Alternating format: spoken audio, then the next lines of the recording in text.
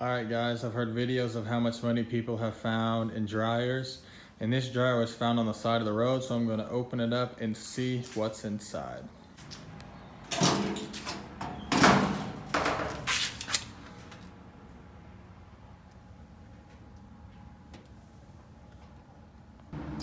Now, moving this dryer around, I did not hear any change really, but this was all the change and the rest of the screws for the dryer. And these were all in there, but I'm gonna count it and then I'll show you guys what I come up with. So after counting, I came up with $8.43 and 2 screws. And the coolest thing I found of all is probably this thing right here. A penny with a cross stamp through it.